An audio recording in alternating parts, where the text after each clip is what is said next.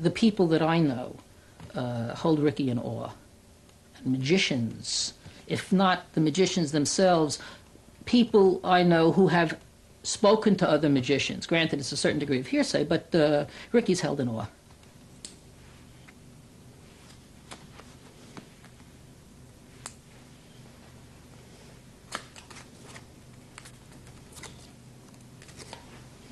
And like I said, I keep going back to the word sophisticated with Ricky. You don't feel like you're being amused.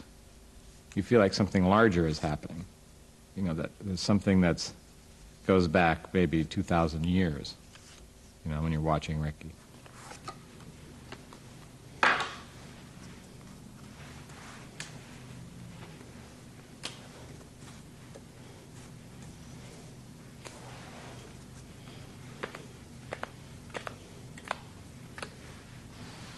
You know, you could hear Glenn Gould play Bach's two-part Inventions, you know, which everybody starts out playing when they start playing the piano when they're 6 years old. Glenn Gould plays them, and you say, oh my God, that's extraordinary.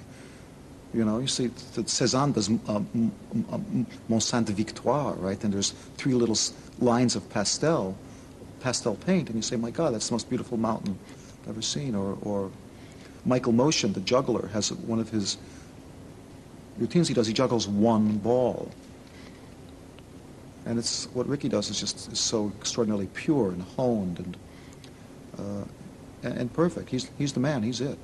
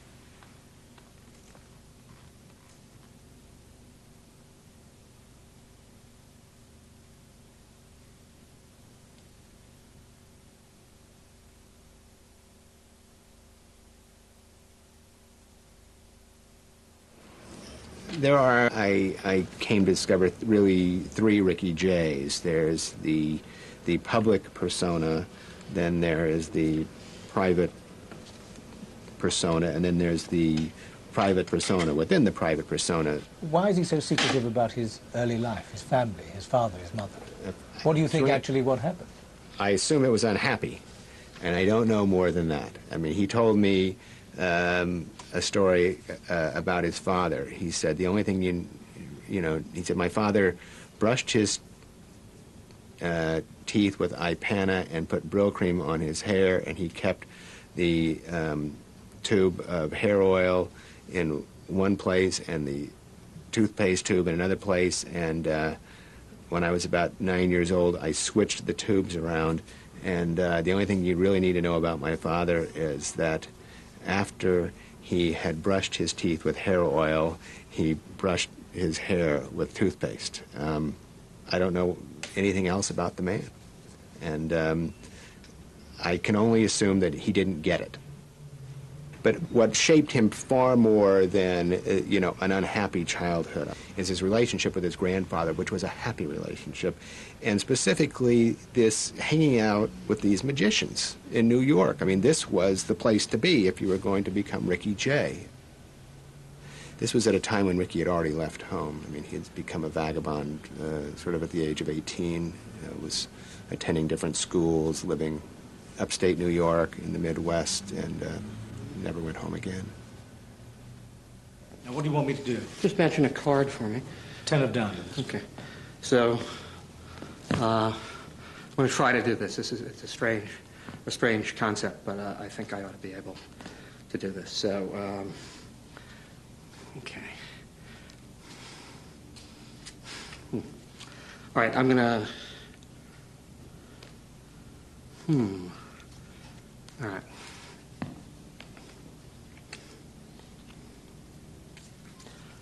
Ten of diamonds. All right. This is a somewhat imposing human being, a little bit fearful to countenance, who has the most extraordinary grace, physical grace, with a pack of playing cards. And what he's, not just his skilled sleight of hand, which only magicians can understand, but just the way he holds a deck, removes a card from it, the way he shuffles a deck of cards. It's a beautiful thing to watch. Lovely, lovely hands.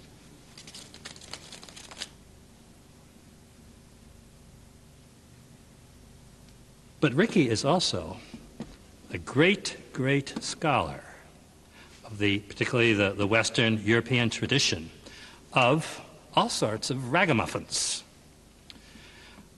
Magicians, con artists, freaks, various kinds who do low-level entertainment for the masses. He is a deep historian in this area who knows it all and thinks carefully and wisely about it. So he brings together in his performances and in his love both the incredible physical skill and grace and this intellectual awareness of the con man and the minor artists who entertain us. And he brings the two together in his presentations.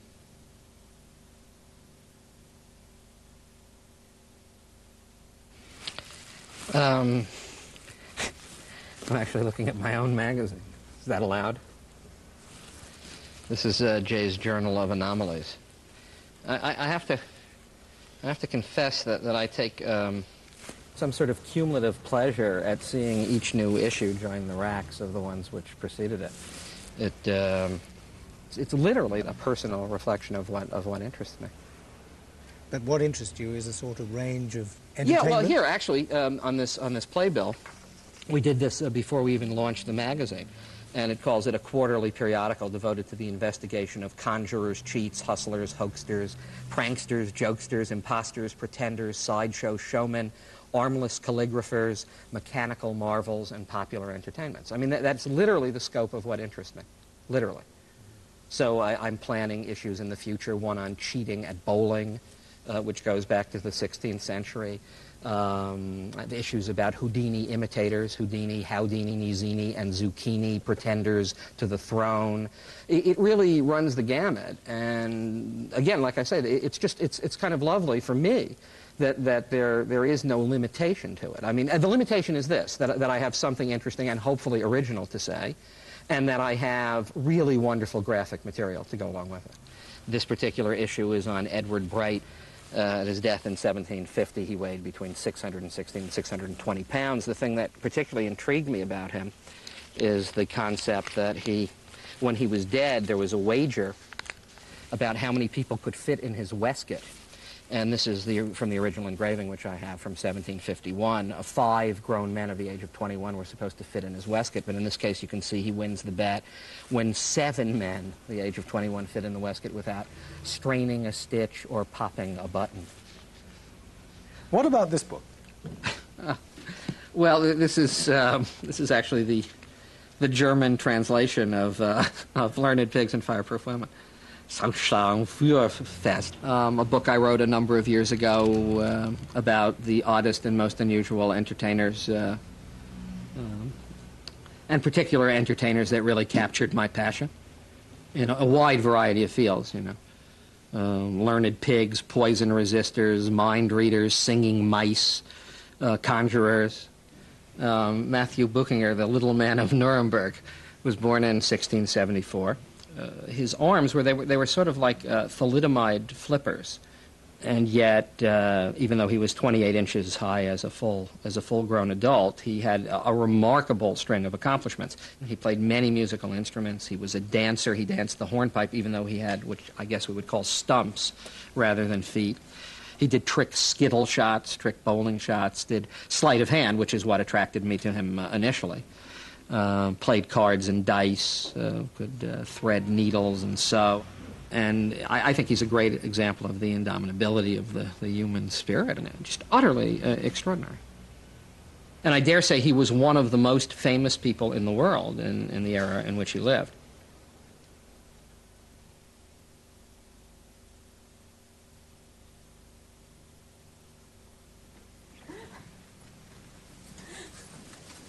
Thanks.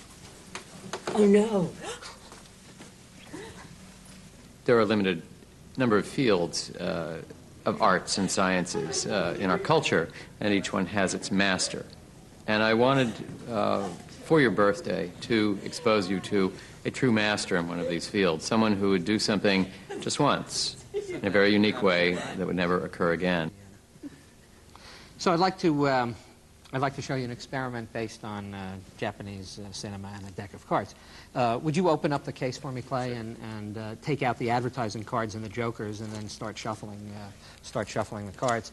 I've been a great fan of Japanese cinema, and I know you've both spent time in Japan. This is really what I'm dealing with over here.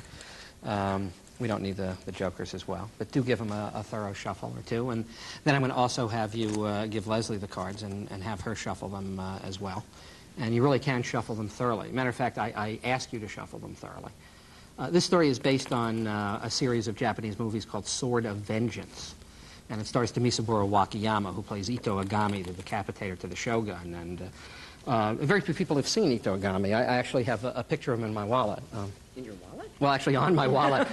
This is Ito Agami over here, which is kind of interesting. You keep shuffling while I do this. Yeah, and actually, it's a much better picture of Ito Agami. It's sort of a close-up of Ito Agami. Actually, while I have this out, I have some of these washi cards as well, which are kind of interesting.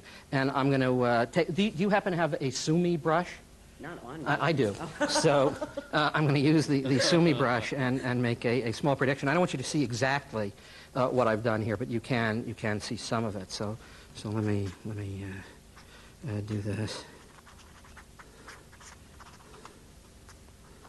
And I'm going to cover it up so you can see that there's something. There's some prediction. You know, I'm probably one of the only people who also has a picture of Mrs. Ito Agami. I'll show you, actually. I have her here as well. This is Mrs. Ito Agami, which actually one should use to fan out this. I think I'll leave this here.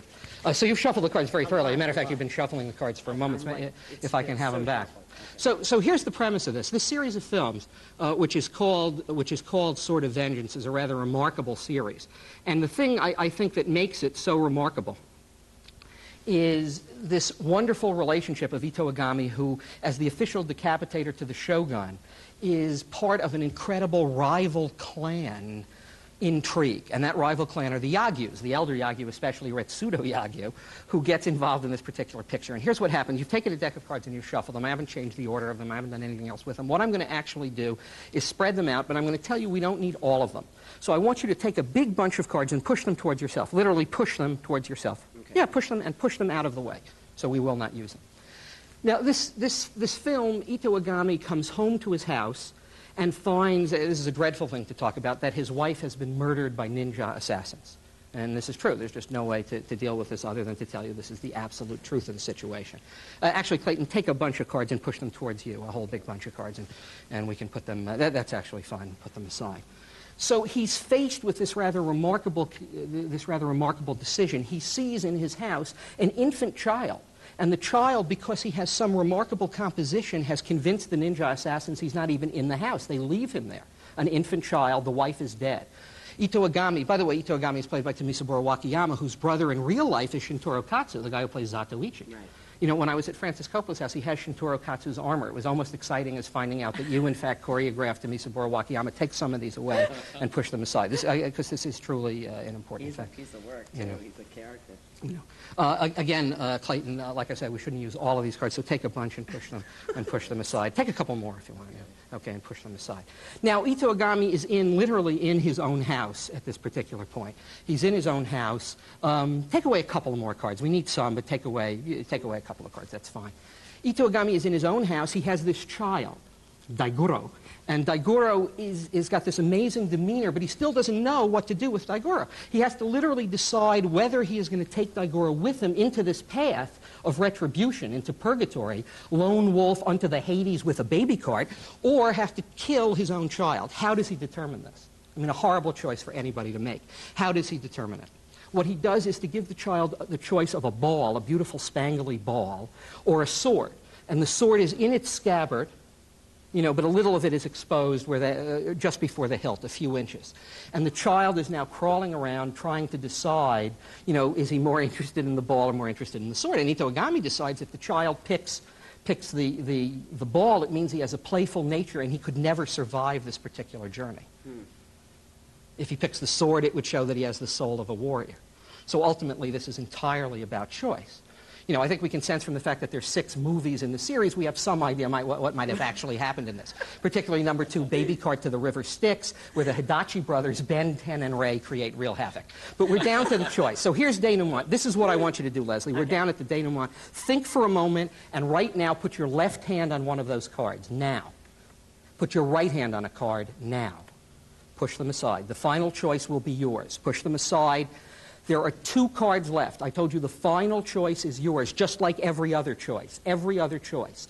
Hand me one of those cards, take as long as you want, and hand me one of those cards now.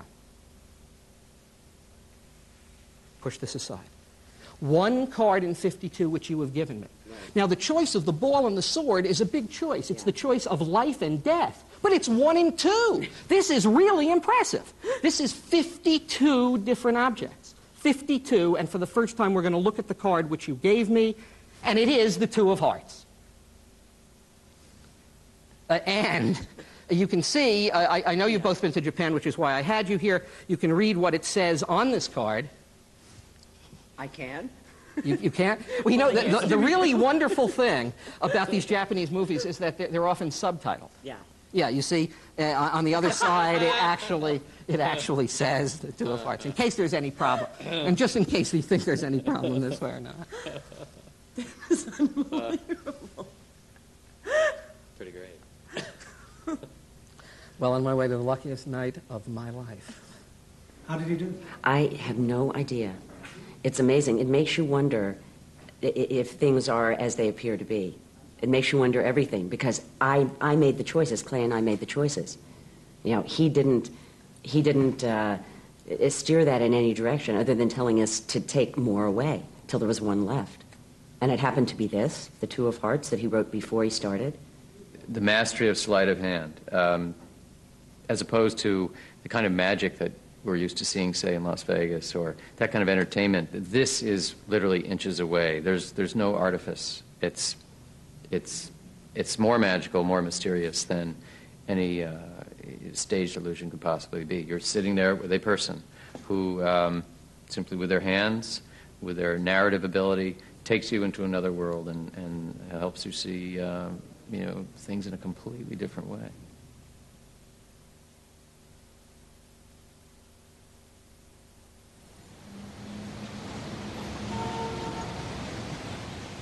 It was a long process, our commissioning Ricky, to come up with a book that would work for contemporary artists. And we do run a program here at the Whitney where we combine the work of contemporary authors and contemporary artists. And most of what Ricky was talking about was so historical that I couldn't find a way for contemporary artists to engage. Until one day, he was describing his extensive collection of blow books. And as he described them, I realized, and I think he realized simultaneously, that at last we had a form of book that would accommodate the work of contemporary artists, inspire them, and also allow a historical text by Ricky to describe this kind of book so that it would be both a subject and an object of mystery. So the result is a sort of a 2-volume opus, I might say, a collaboration by Ricky Jay, 6 contemporary artists. I'm very proud of it. I particularly like this cover. You can see magic, magic, 2 ways. So you start off disoriented or hopeful. The book has the wonderful quality to be able to change, you see. So if we look at alphabets, this is some Stemple foundry type and old wooden type, Fry's ornament. I mean, some really lovely old typefaces. Beautiful. That if one simply blows on the leaves, I know that sounds very strange, what you get instead are harlequins. You see, there are no alphabets, you just get harlequins. And if you blow very carefully again, you see the origin of all books, the tabula rasa, the blank sheet from which inspiration takes place, because that's really all it is, a book of blank pages. This is probably the greatest collection of early English language magic books in the world. There are a number of them which are unique. For instance, this, which is the earliest of the books, Thomas Hill's brief treatise entitled Natural and Artificial Conclusions from 1581. They have the first major work on magic here, which is Scott's Discovery of Witchcraft from 1584, which is really the seminal text in the English language dealing with conjuring. They're never called magicians, by the way, called jugglers until the 18th century at least. Let's see. That's the, well, I guess again, where is, here we go. This is, in many ways, the sexiest book in this collection.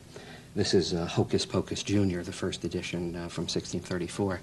I imagine many of the people who would watch this would wonder why this was sexy on any level, but it's incredibly sought after. There are 4 known copies of this first edition, which went through many, many editions, and it really is the first illustrated book devoted solely to conjuring. This is an illustration for the cups and balls.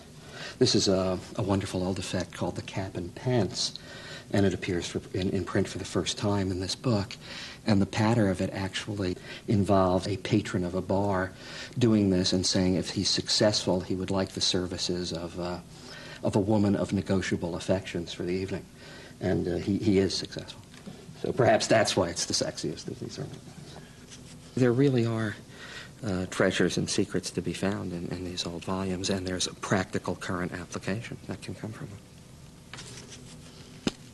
Coming back to, say, a piece that you do, one of the many pieces you do, say Cups and Balls, can you trace the history of that? Did you find a history of that here in this library?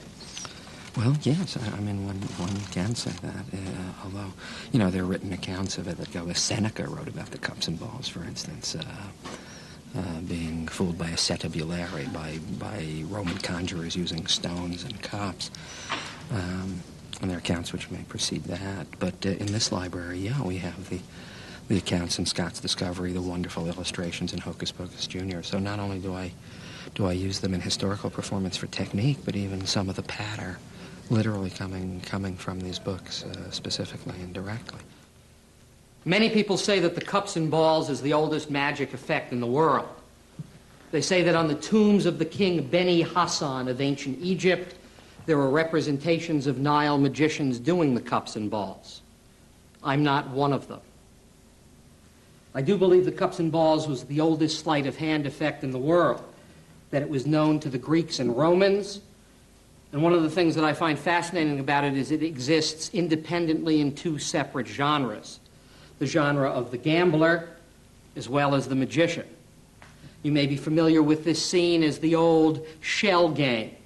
On the British racecourse, it might have been known as thimble rigging. In the language of the streets, it was called the hinks, the dinks, the blocks, or the nuts. The idea was this, that one might put a ball or pretend to put a ball under one of the cups, but then the ball would appear where it was least likely. Watch again. If I place the ball in this cup and I move the others, you might think that the ball would be over here, but in fact, it's over here. Once again, if I place the ball in this cup and move them, you would think the ball over here. This is why people have been known to lose houses and even clothing playing this little game. Let me show you how a conjurer might do it instead. It would be a little different. The conjurer would take the ball and place it in his hand. He would use a magic wand and make the ball vanish. Actually, I should point out that conjurers also cheat. They're known to use many of these. So actually, the effect was played with 3 cups and 3 balls for a long time. I'm going to show you an actual sequence of events from a 17th century bestseller called Hocus Pocus Jr. The idea here that I will cover the center ball with a cup, place another one on top. I'm trying to make this ball literally penetrate through the solid copper cup. Solid through solid, joining its mate below.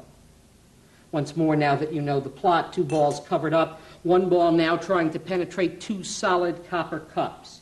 Here's the idea. Remember, underneath 2 balls, on top 1. This method, a favorite of Matthew Buchinger, the little man of Nuremberg. Only 28 inches tall, the cups obscured almost his entire body. And all 3 below. Matthew Buchinger had no arms or legs, but he did have 14 children. The most famous man to ever play the game, the Italian Bartolomeo Bosco. Bosco appeared early in the 19th century. He cut an unusual figure. He wore a black satin waistcoat, black velvet trousers. He made sure his sleeves were carefully rolled up. He took a handkerchief from his pocket and carefully polished the tip of a magic wand.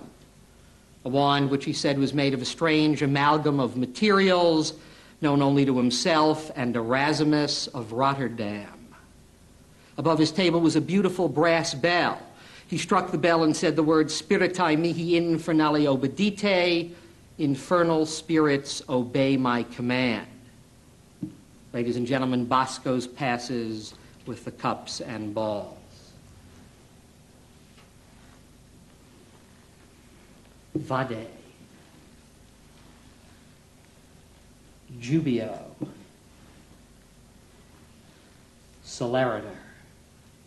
3 gone, and yet 3 return.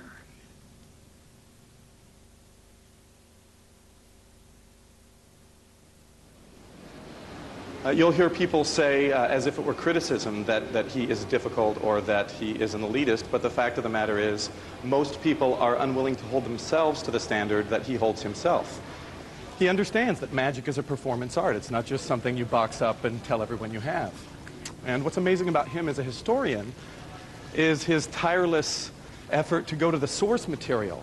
He's unwilling to rely on other people's accounts of what happened or what something said or what someone did. He travels wherever he has to or pays whatever he needs to find out for himself from the source material what really happened. So it's kind of remarkable. There's actually a great story about someone trying to challenge him once. He was at a karate competition, I think it was at Cornell, and someone waited till he got in the shower. He's completely naked, absolutely wet, and someone hands him a $1 bill and says, "Do something with this." So standing there naked in the shower, he takes a $1 bill, folds it up, unfolds it, it's changed into a real $100 bill, and hands it back to him, and there he stands absolutely naked and wet.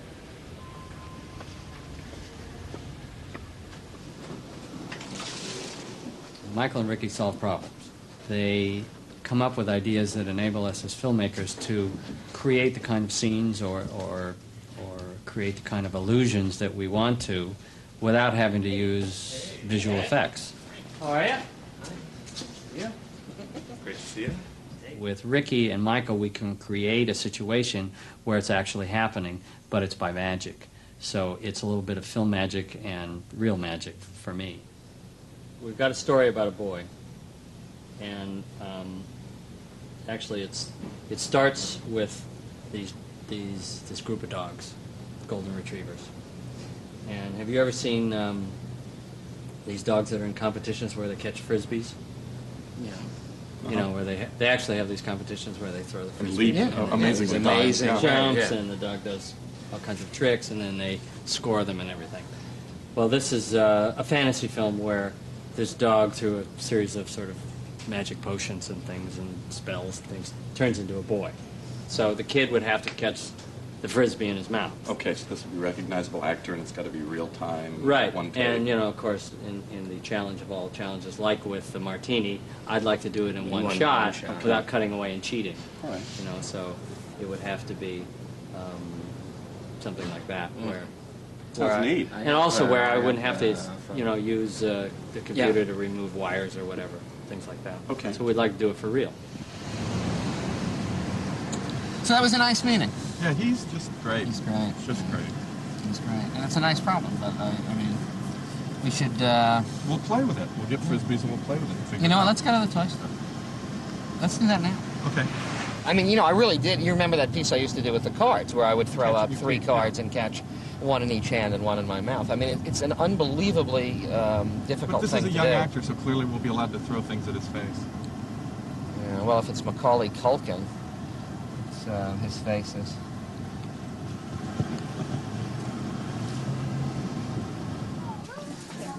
This is Lavisher. So here we are. Do they have the soft one? This one's kind of soft, but it's got wire in it. That was a little bit hard. That one would hurt like hell. So here's a straight one. This is just like a straight. Let's see if we can set that in purple. I think we have purple or purple. Yeah, purple. You know what? We should get a couple of those. You're a totally gross, boring nerd. You're a completely weird, greasy geek. You're a real, gross, wacky weasel. Ah. Right there. Are we going to get these other ones? Yeah.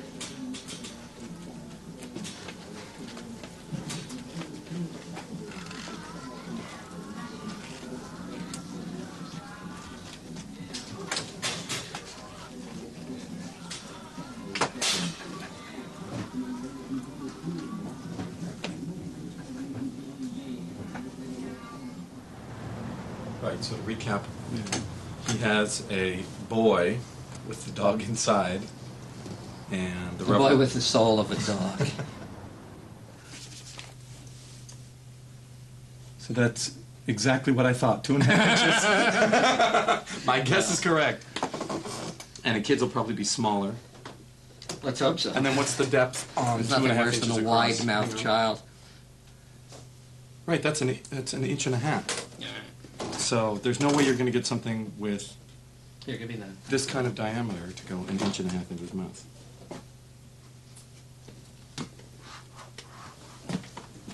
Okay, so let's talk about the jump and get that out of the way.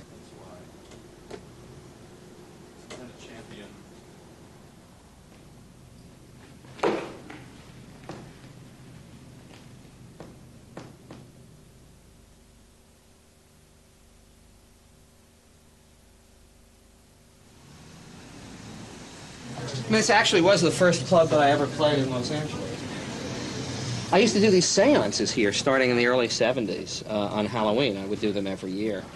I see in this one I'm wearing my Oddfellows ceremonial robe. I would rarely go anywhere without it, as if I needed a badge to prove I was an Oddfellow. They were great fun. We had a wonderful time here. I even very briefly toured as Folk Rock Rick, doing Dylan parodies. That was one of my quickest incarnations. I think it lasted about 2 days. 2 dates. What about a monologue, say something like The Letter? What was that? The letter. It was part of a piece where I had somebody take a bill, their own bill, a $100 bill, sign their name on it, and I put it in one of a group of envelopes, and I was going to burn the envelopes, and they had to choose an envelope. So they would pick an envelope, and I would say, was actually the talk part of the Velvetones version of The Glory of Love. I hold in my hand, dear, 3 letters from the start of your fine, fine, superfine career. The first begins, my Ricky, my sweetheart, my wonderful one. I shall always be thankful for the things you have done. The second letter came from the start. It came from your pen, dear, but not from your heart. The third, the king. The joker of the deck, you ended your letter. Please sign my check. Well, you're a foolish little fool for you to think you could take advantage of me in this way, when my only sin has been loving you much too much. That's the story of, that's the glory of love. And they would, of course, drag me off the stage and beat me to a pulp.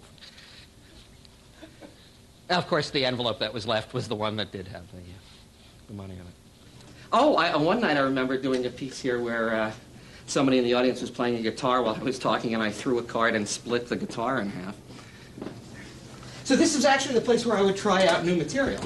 And this club was literally my home club. I worked in those years for a wide variety of musical acts. I mean, you might find me opening for the LA4, which in those days might have been Shelly Manne and Lorenzo Almeida and Ray Brown. Herbie Hancock I opened for at the Uptown in Chicago. Albert Collins, the Blues Act. Country acts like Crystal Gale and Emmy. And I did it for years, and the days really run together. I mean, these were times where, you know, sometimes it was 28 shows in 30 days. You could barely remember the city. It was like talking to old circus guys, you know, who just knew where they set up the tent, and that's basically all they could remember. But I did spend the days, you know, haunting antique shops and rare bookshops. That's really how I put most of my collection together.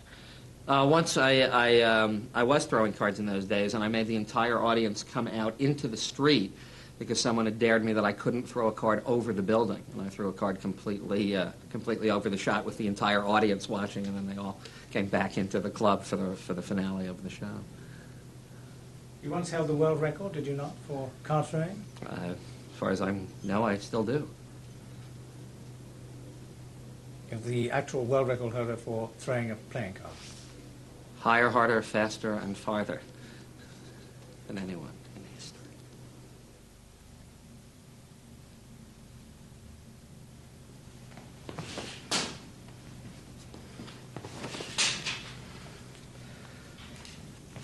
Yeah. Great. I'm as comfortable with deception as I am with cameras or being on stage. Well, in a sense, you've made a career of being deceptive. Well, of thinking about it, of reading about it, of occasionally being deceptive, sure. But that's led you to a fascination with frauds and tricksters and cons. That's true. And gambling, is that right? Yes. Well, tell me about that. I think you'll have to ask me something more specific. A magician is somebody who often wants to gain an advantage, and sometimes that's pretentious. It sometimes comes from a great hurt in their background. I'm sorry. But anyway, that's what I sort of think, a great hurt, so that you want to be 5 steps ahead of everyone else. Magic is about control. And little kids to say, what do you say when you want to show your superiority and your control? You say, I've got a secret, and I'm not going to tell you. And magicians are big boys and girls saying, I've got a secret. Sure, that's a very personal thing. And it is control. And control is what the magician is doing.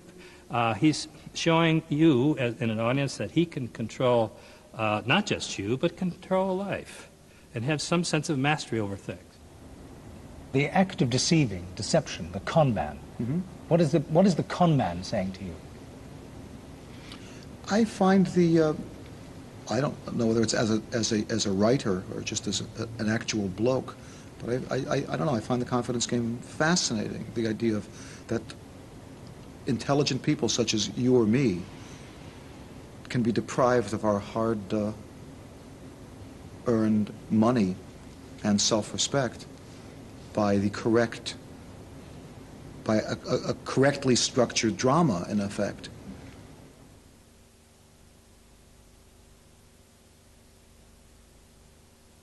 The first man come in, please. Hello, how are you? Thank you. Here's what we're going to do. I'm going to make this really simple. Okay? You have some money? Yes. I'll explain the rules first, then you can put up as much money as you want. Is that a sealed deck? No, it's not a sealed deck, but you're absolutely welcome to look. How do I know they're not readers on the other You side? don't know. You're going to have, you don't. Okay. You absolutely have no way of knowing. It's a deck of cards. You don't know Did you guys bring, who brought the deck? anything about them. A guy that's a friend of mine. A friend of yours brought Absolutely, friend of mine. I'm going to make this so ridiculously easy for you that it doesn't matter if the cards are marked or not. We're going to play with 10 cards. The choices will all be yours.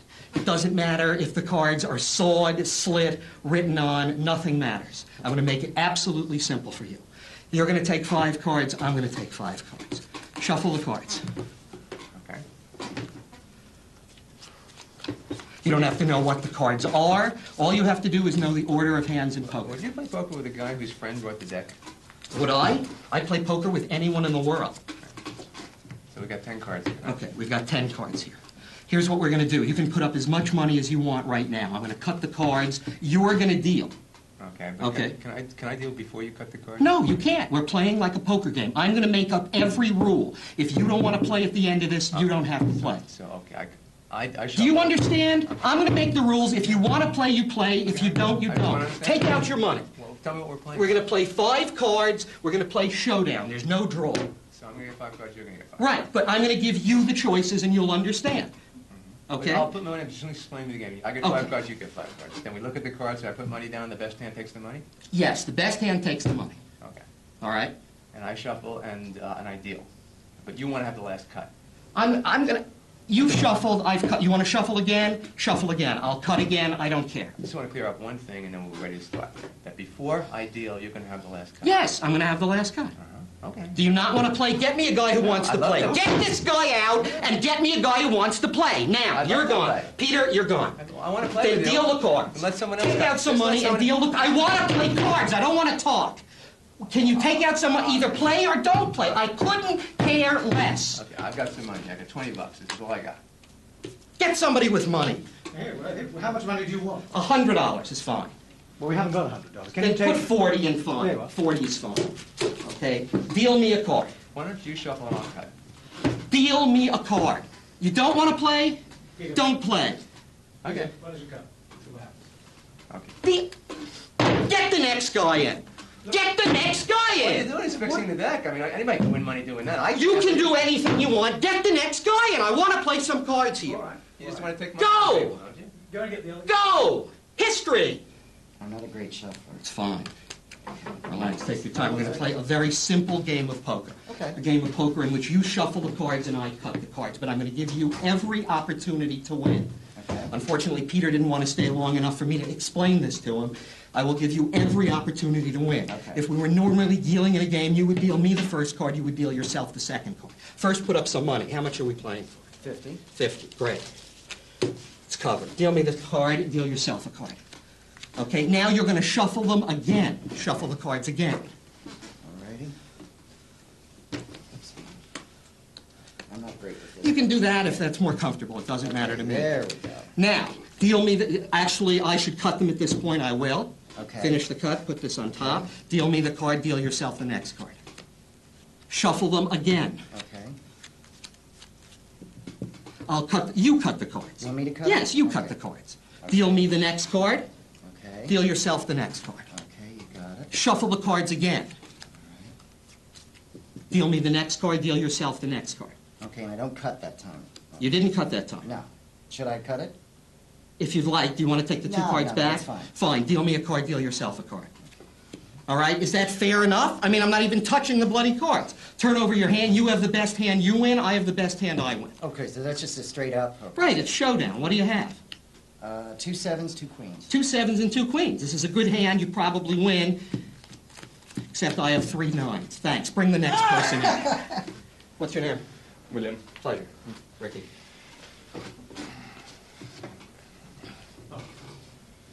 This is a game of poker with only 10 cards in it. I've done this to make the game very simple. I realize you and I haven't met. I have no idea what you do, what your level of skill is. But I understand that it's not a group of people who play a lot of cards. You've shuffled the cards.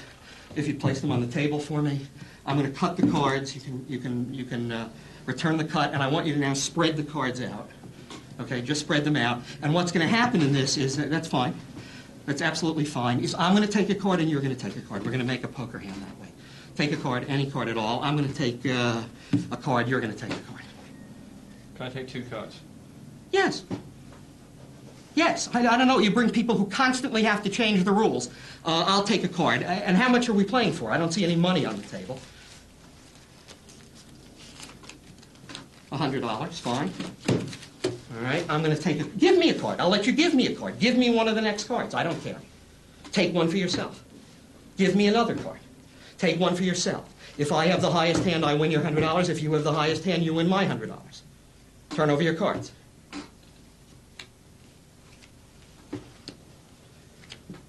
Pair of sevens, pair of queens. Turn over my cards. I won't even touch them. Turn them over.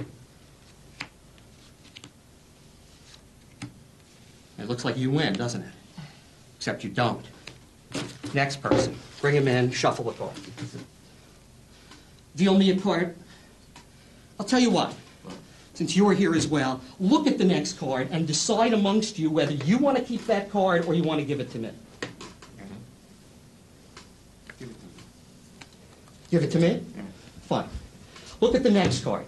See if you want to keep it or you want to give it to me. Look at the next card. See if you want to keep it or give it to me. You might want to see what these cards are. You can go behind them and see. I don't care. You want it, keep it. If you don't, give it to me. Okay. Take a look at the next card. You want to keep it? I have to wind up with 5 cards. You have to wind up with 5 cards. I think we're going to give them that one. Look at the next one. You want to keep it, you want to give it to me. Keep it. Okay. Look at the next one. You want to keep it or you want to give it to me? Give it to him. It's going to give them a pair. Yeah. We got one of those. But we got to give them both those cards. So we got 3, so we have no choice. But might as well see what they are. So you're saying give Why don't we just look one at a time? Why don't we just look at You look at the no. You look at them one at a time. But you guys have both been here before. If you paid attention, if you were good poker players, you would know what every card is. That's the idea. Yeah, you have no choice. You just look at it and give it to them because you only got 3 cards, right? And there are only 2. There's sevens, nines, eights, and queens. Okay. All right, look at both of the cards. Look at both of them. Look at both of them. Give me one, you take one. Okay. You definitely want to keep the 7 because I'll give him 3 sevens. Okay, yeah. And you got to give him 9. Great. Turn them over. You win. It's your money. I win. It's my money. Turn them over. Okay. What do you have? Queens and what do we have? Just a Pair of queens. Pair of queens. I think it's safe to say. Turn over my cards. I'm not even going to touch them. Turn them over. There's a pair of sevens, a pair of nines. You lose. I'm out of here. Ricky, you want to explain how you did it?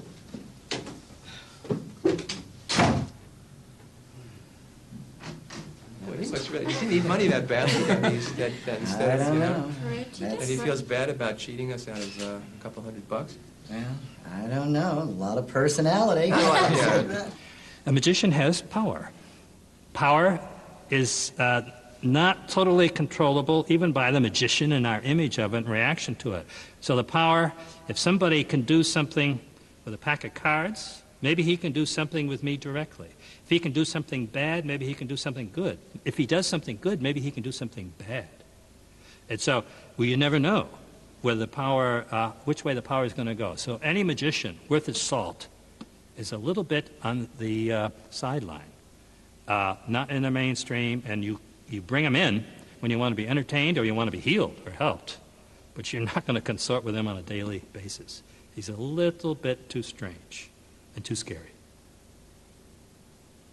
But there's a room now and then for a magician who will take on the role, as it's always been and still can be, of saying, this is serious stuff and watch out. Watch out. It may not go the way we expect, but something will happen. Huh? That's Ricky. As a rule, a man's a fool. When it's hot, he wants it cool. When it's cool, he wants it hot. Always wanting what it's not. I once gave a lecture on nose amputations, going back to the early 16th century. You find them in Bruegel paintings and here as well. That goes something like, see gallants, wonder and behold this German of imperfect mold. No legs, no feet, no arms, no hands, yet all that art can do commands. First thing the joker of the deck, you ended your letter, please sign my check. Well, you're a foolish little fool for you to think you could take advantage of me in this way, when my only sin has been loving you much too much. That's the story of, that's the glory of love.